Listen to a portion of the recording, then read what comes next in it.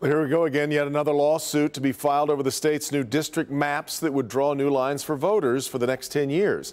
That suit announced at a news conference this morning. Grant Herm's listening in on the announcement and joins us now. Grant, the third suit against these maps.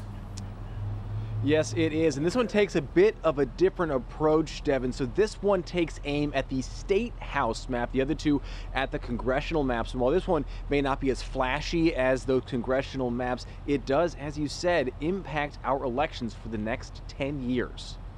We will be filing this lawsuit challenging the state house map on the grounds of partisan fairness. The announcement of yet another lawsuit against the state's Independent Redistricting Commission, this time filed by prominent voting rights groups like the League of Women Voters, Asian American Pacific Islanders Vote, and Detroit Action.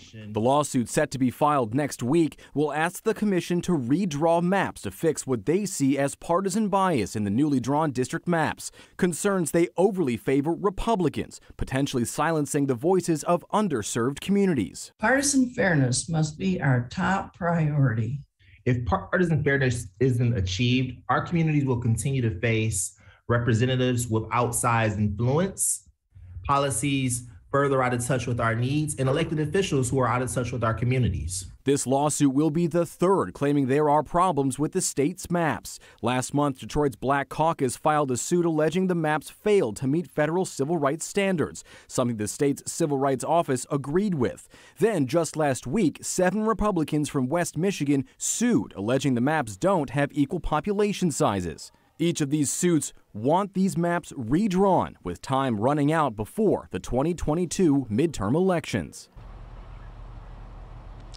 And there are still debates about these maps among election experts. Civil rights advocates say they don't pass federal muster, but voting rights and elections experts say that Michigan should be proud of these maps and consider them success stories for independent commissions. Back to you. Grant, one of these cases was just heard at the state Supreme Court last week.